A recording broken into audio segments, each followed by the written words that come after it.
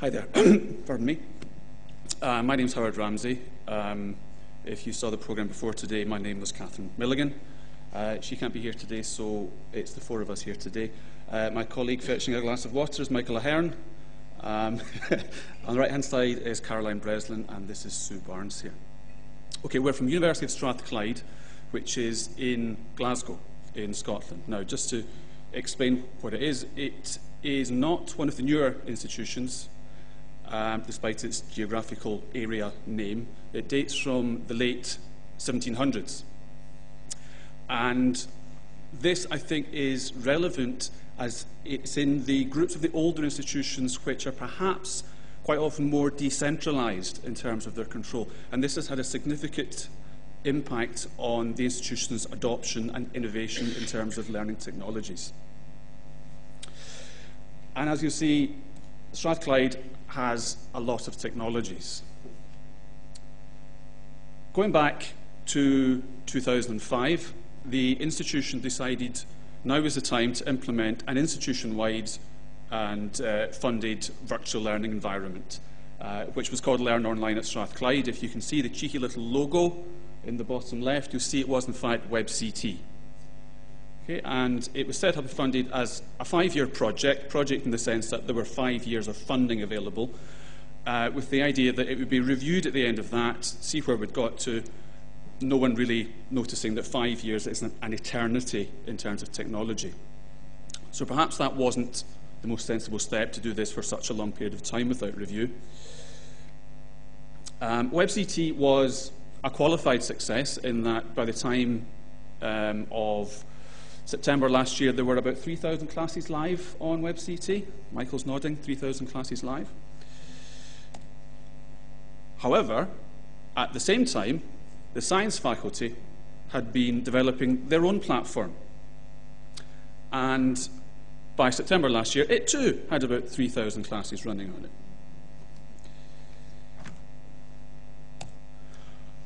Education were sometimes using WebCT, sometimes using First Class. And some were even using Sakai. Because of the nature of the culture in Strathclyde that had developed over the decades, the generations, there was quite often an attitude, well, this system doesn't quite do what I want it to do, or they thought it didn't quite do what they wanted to do, even if it did.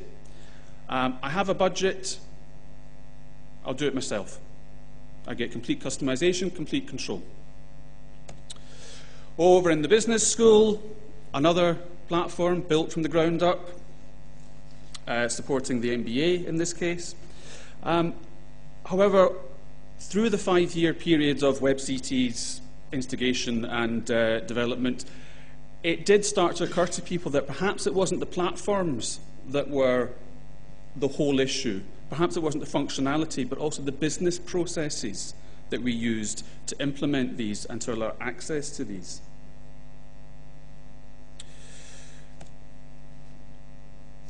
It's quite blue, but you might recognize what that platform is.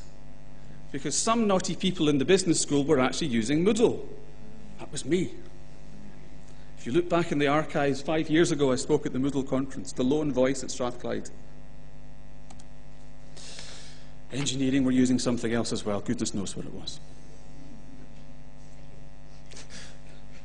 Caroline may know. Okay, and since 2005, the use of these platforms wasn't actively discouraged. There might be comments, but if there were sound educational reasoning given for the use of these, then they were generally accepted, if not supported particularly. So you get the result that this is very, very expensive. So after the 5 years, we have the review, which comes along, and you'll see from the dates it took quite a long time, since it went over 2 years, which again is almost an eternity in terms of technologies. So the issue is we had multiple learning systems. This clearly was a nonsense. It didn't make sense that they all had to be different. Surely there was massive overlap. Something that also started to emerge was we had multiple student management systems, and I'll go into this in a bit more detail later. We had staff working in perfect isolation. I had worked in the business school for 7 years. Caroline here had worked in another of the university departments, a central department, for all those 7 years and a couple before, and our paths had never crossed. I sit in an office all on my own. It was nice. The central resource in terms of staffing it varied over the years, but generally between 2 to 3 full-time equivalent staff members, servicing an institution with 20 to 30,000 students in total. So it was very often simply reactive rather than proactive, just through necessity. Clearly duplication of effort. If I didn't know what someone in engineering was doing, we could quite possibly be doing the same thing, developing the same tools, not learning from each other. Very, very wasteful, inefficient. Not very healthy professional environment, in fact. So inefficiency and waste, which these days obviously is something we're all quite frightened of, considering the cuts, I was going to say pending, but in fact happening at the moment. The other side of that coin was frustration from staff. Why do I need another password for this? Why doesn't this tool do this because that tool does that? And students, how am I supposed to know where I'm submitting my assignment? In that department I do it there, in that department I do it here. It didn't make us look very good, and it wasn't giving a coherent educational experience for the students. I joined the review about halfway through the process, and I remember coming out of the first meeting of the review thinking, did I imagine all that in there? Because what I felt was we were looking at some systems which were predominantly for teaching and learning, WebCT, Blackboard, Strathclyde Spider, and Moodle, of course. But we were also throwing into the pot systems which were predominantly for student administration. And I would have put Strathclyde's Spider platform into that category. And I have to say this is not an institutional statement. I personally wonder if in our review we had the right people doing the reviewing. Had they ever taught using technology? Had they ever taught using an online platform? Or had they simply used a lot of technology for student administration?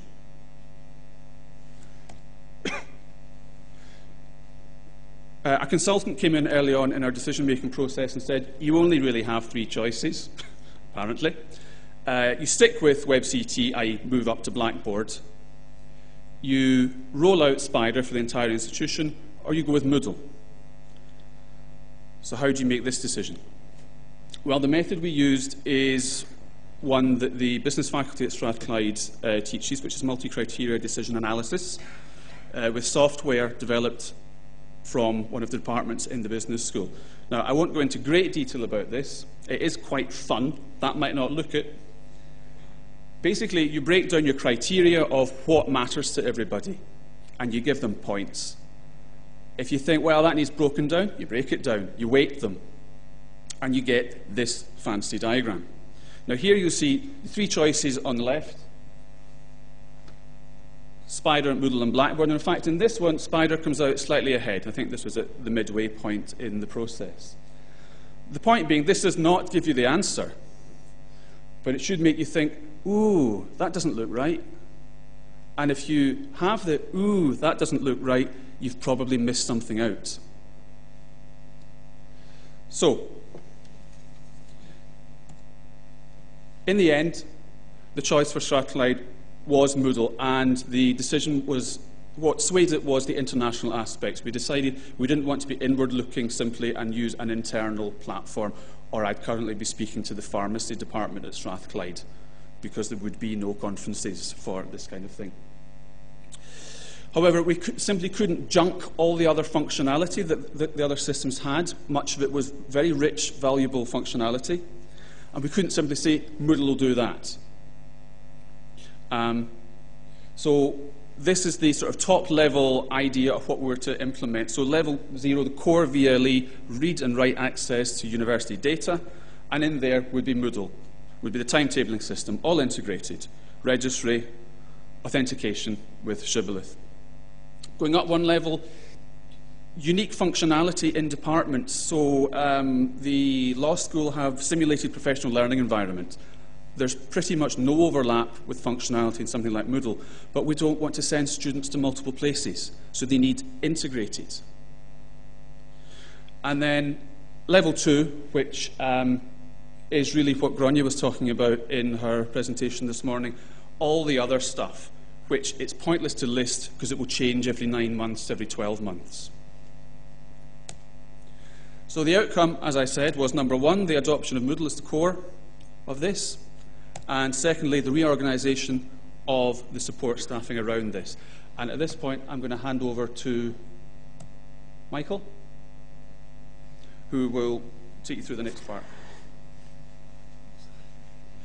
Thanks, Howard. Right. I was just wanting to talk about some of the kind of technical, or if you want to call them operational issues that we had as part of the move over from WebCT to Moodle as the central part of this Unified VLE. The main one that was actually probably the only issue that we had that was threatening to actually derail the whole process was the migration of the WebCT content from WebCT into Moodle, because I think a lot of people in the team who decided that I should say we actually changed over in one go from Moodle onto WebCT because rather than running the two side by side. So the people that had kind of decided that, I think, were thinking of it maybe like an email system or something like that, where it's relatively easy just to move data from one into another. Whereas, as we all know, VLEs are very different, and there's kind of conceptual differences sometimes between the tools. So I mean, relatively early on in the implementation, we had migrated manually a few WebCT courses over from WebCT into Moodle, and had done a kind of back of the envelope calculation and reckoned that we would be able to manually migrate the stuff in good time for the staff, the academics to tune them up for the switchover in the September of that year. We did this for a couple of months, and we were finding most courses were really easy to move over. You just pull the quizzes out using Respondus and just kind of pull files over, and it was really easy. But occasionally you would get one that just took 4 or 5 days because it was so complex, and we realised this wasn't going to work. So we started trying to look at automated migration systems, actually writing one ourselves. But just by chance, I ran into a chap called Steve Coppin from the University of Kent at a developers conference, and it turned out he had written an automated migration tool for WebCT Campus Edition to Moodle. So we ended up, we developed a relationship with Kent, and to use this tool as a service to pull in the data from WebCT into Moodle. And so between the July, or the February when I met Steve, and the July, sorry, when we had kind of planned to have the data migrated, we actually did, but it was done automatically. And I think if we hadn't done that, we would have the whole implementation would have been way off kilter. The only plan B we had was basically pay Blackboard another year's license fees, which wasn't really very nice sort of option. So the second operational thing that was we had to do was to integrate the Moodle system with our central IT systems, because most of Strathclyde, we've got a history of building systems from scratch to do things. So our student record system, finance and HR systems are all developed in-house, and there's a kind of massive monolithic database behind that in Oracle, which contains all student data. So when we were running WebCT, we did have an integration between the two systems to create courses, course sites in WebCT, and to pull students into them. But when we were, because Moodle was then going to be a core service rather than a project, which WebCT had been, we looked at making that integration a bit tighter. So we essentially took the every single course, or every single class, sorry, that was running, and created an empty Moodle site for it, which was a departure from the way we'd done it before. And I was a bit sceptical about this idea at first, but it's actually worked out really well, because when students come and ask why their class isn't on the VLE, it's not because it isn't on the VLE, it's because the lecturer hasn't engaged with the VLE to kind of make anything available with it. So there's a kind of, not pressure exactly, but it helps to encourage use of the VLE by the academics.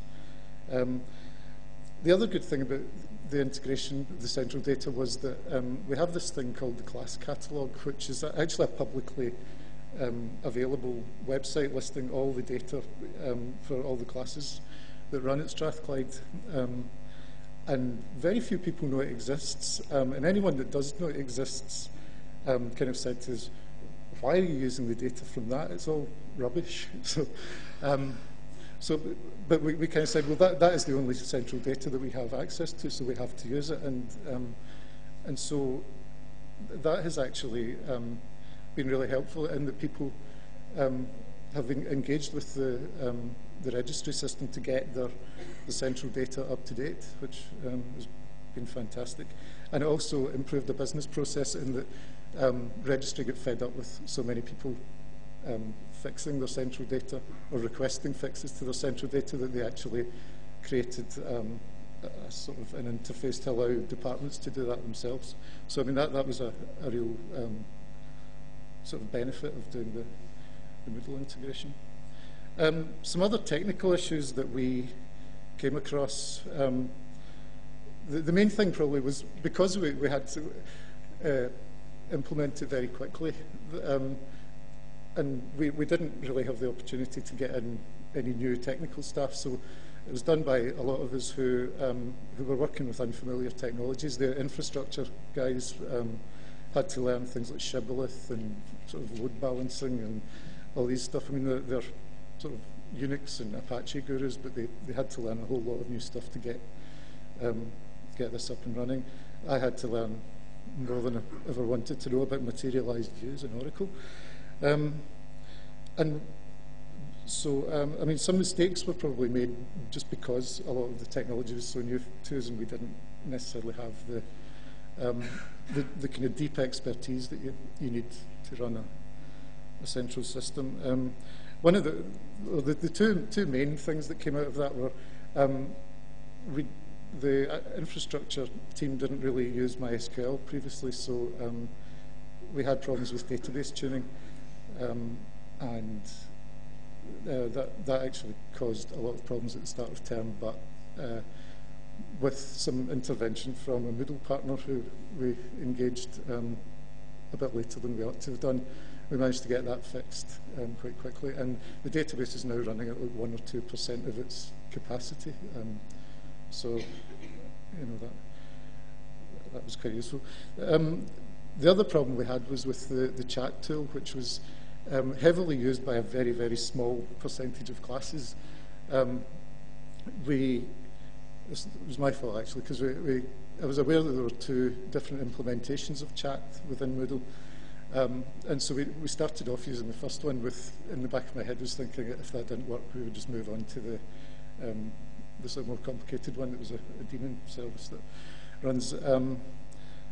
But when we found that the chat wasn't working, we moved on to the second service and found that that wasn't particularly scalable either. So we ended up with a small number of very unhappy people. And we ended up, I re-implemented that using a sort of Jabber XMPP server backend. Am I over time or something? In fact, that's probably a good place for me to stop. The other thing we did was that we created some development processes that, in order to pull in external tools, particularly from the Spider system that Howard mentioned, we can't keep providing, you know, having the idea of Moodle as a sort of provided service. We have to have it as a platform where departments can develop their own tools. So that's the kind of challenge facing us probably at the moment, is to try and work out a sensible way to allow people out within the university to develop plugins for Moodle without complicating it for other users or potentially downing the system.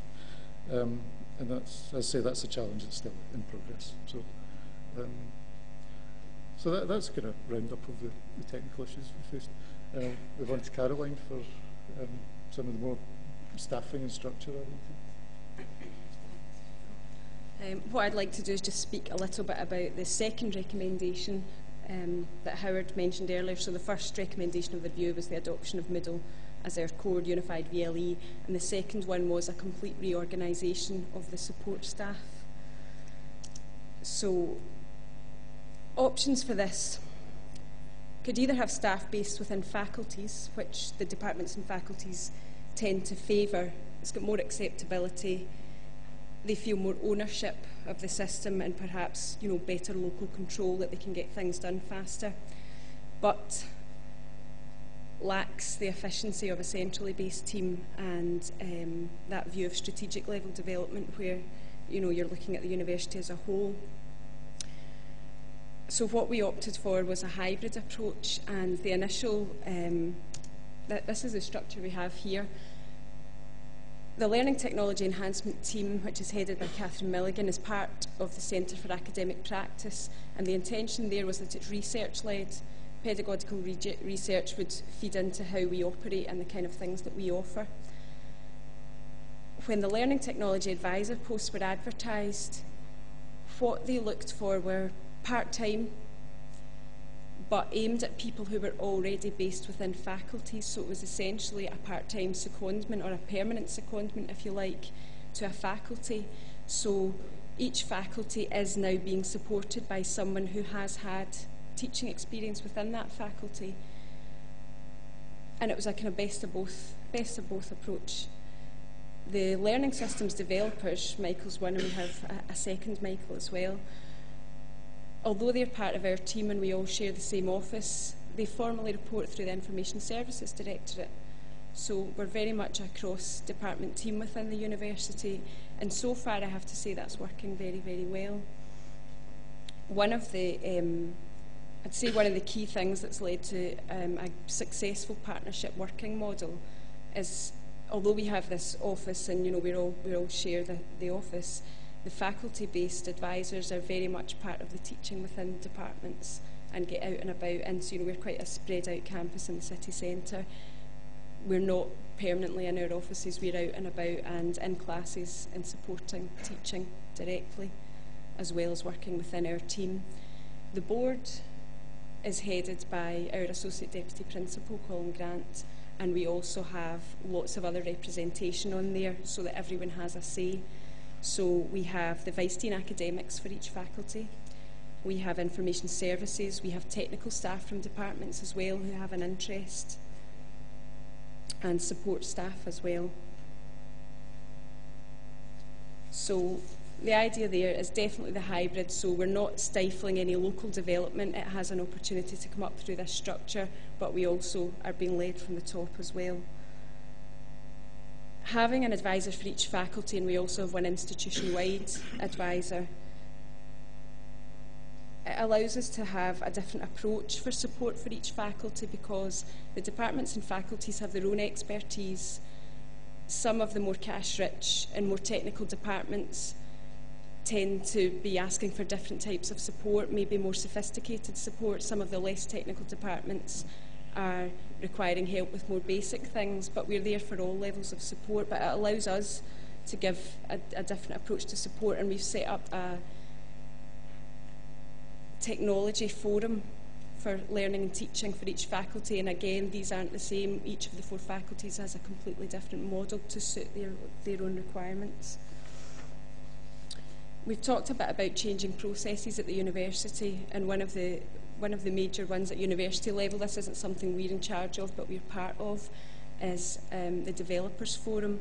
So it's essentially owned by Information Services, but it operates at a university level. So again, this allows any central developments that are being planned get input from the departments via technical staff or even via academic staff, but it also allows a path for bottom-up developments. So Howard mentioned lots of developments happening at various levels within departments and faculties. Being part of the larger development forum gives a path for them to be taken up centrally. And one of the things that we try to do there is try and establish a set of common requirements. So, for example, project selection tools is quite a common one, and this existed on one of the old VLEs that Howard spoke about. Initially, what we'll do is take that functionality so that they can have a replacement and they have the functionality that they need access to. But in the longer term, as a faculty-facing learning technology advisor, each of us has a remit to look at the requirements across the faculty and see if we can establish a common set of requirements or even different options, so that one, good functionality can be rolled out to everyone and we all get the benefit of it, but two, that people aren't losing things and that they can take their own developments to the centre. So that's been a major change in process for us, the partnership working, and obviously we have new processes in place which we've set developer guidelines. We can't just take any piece of code and put it in our central system. There's obviously have to be standards and guidelines that are adhered to in order to make that work. Lots of benefits, obviously, greater efficiencies, prevention of duplication, and the university working together towards common goals. Where possible, there may still be cases where local developments are required. I'm going to hand over to Sue now, who'll talk a bit more about our partnership working.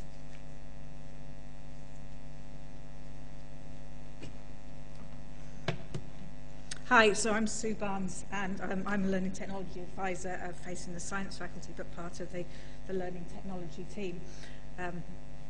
So as Caroline said, as part of the review, the partnership working model was something that was very much at the forefront. And I've divided the way that we're working in partnership really into two parts, looking back as being reactive and looking forward as being proactive. But actually I've done that because I'm a mathematician by nature, and I wanted it to be tidy, but really it's nothing tidy at all about it, and we've been both proactive and reactive in both places, really. So in terms of looking back, as I say, we are being very reactive, but we've been proactive as well in terms of obviously setting up training sessions and so on. But it's been very much to do with reacting to the needs of the academics, of the Moodle users, in terms of what we've been doing. So one of the main points of contact, one of the big wins I think that we've had is our Learning Technologies email address that we've used or asked the academics to use very much, and so that we all see all of the emails that are coming in, but we are all facing our own faculties and so reacting to those, and so that because we're facing the faculties or one of us as a cross-institution, we're getting to know our clients within our faculties, but we all know what each other are doing. As Howard said before, he was very happy before working in his own little office, and now we're all in one big office, although Howard goes off and hides quite often.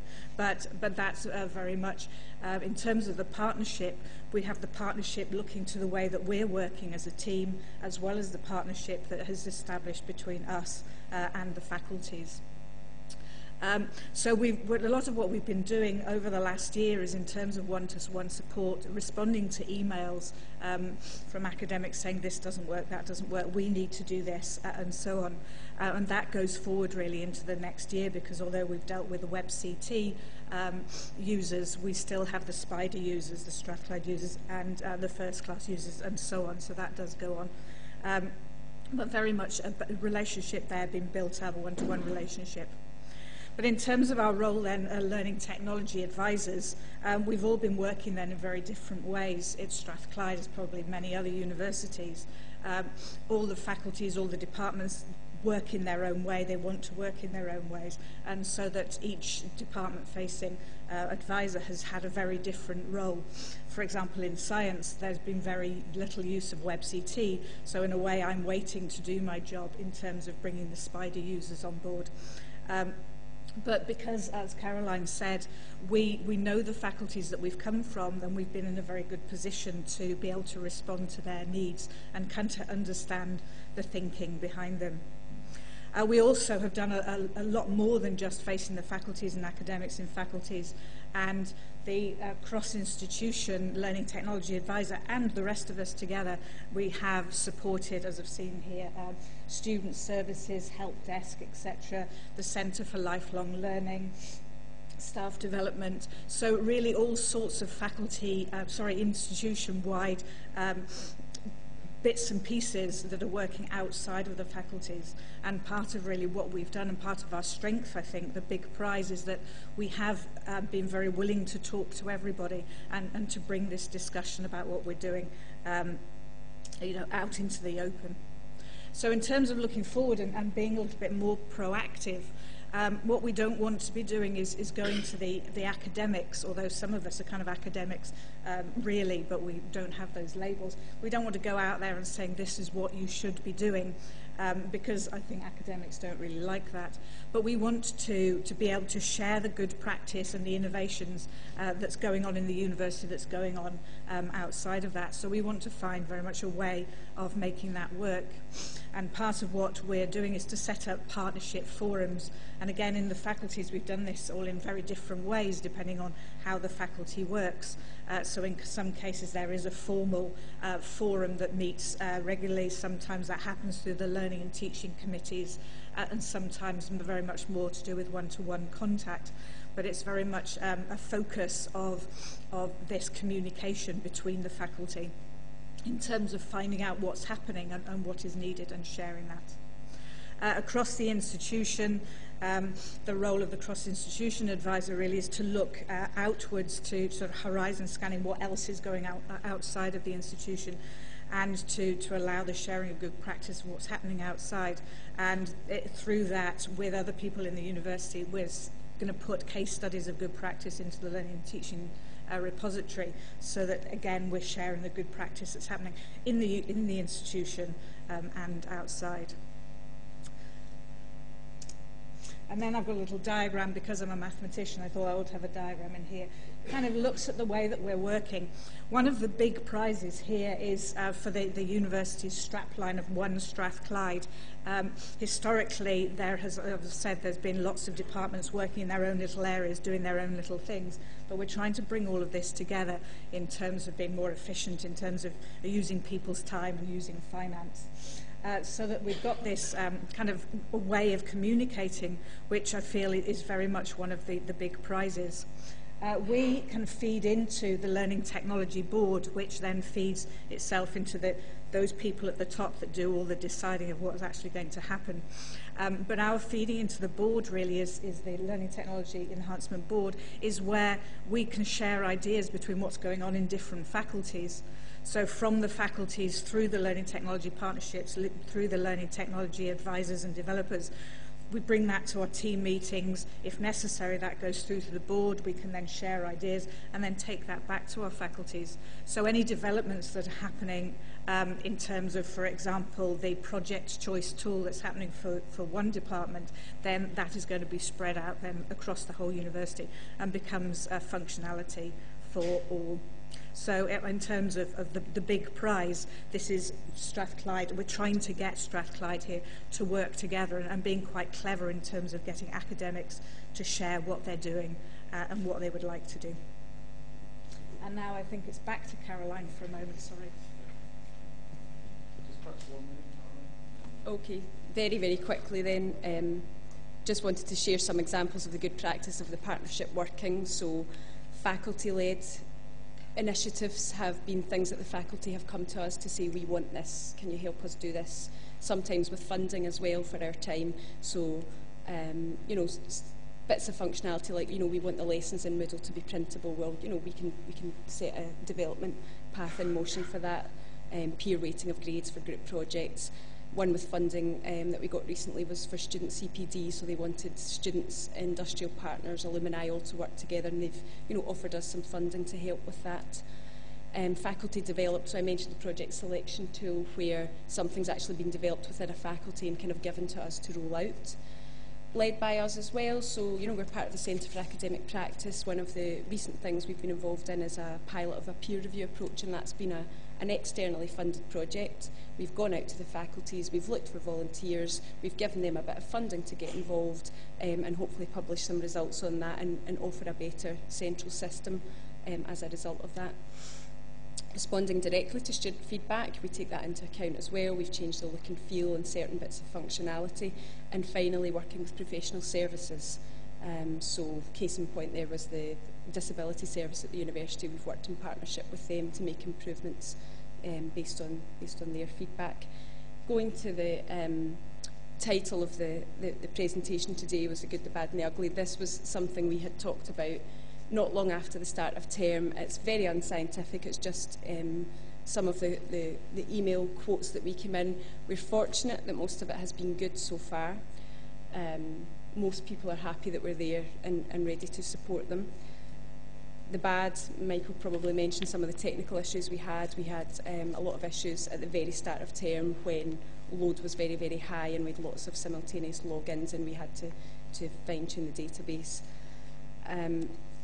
The ugly will include, this is a case of academics not wishing to work in partnership. We can help people with their courses.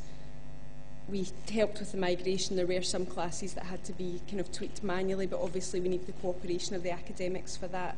We don't know what's in their head or what they want to achieve unless they'll speak to us about it.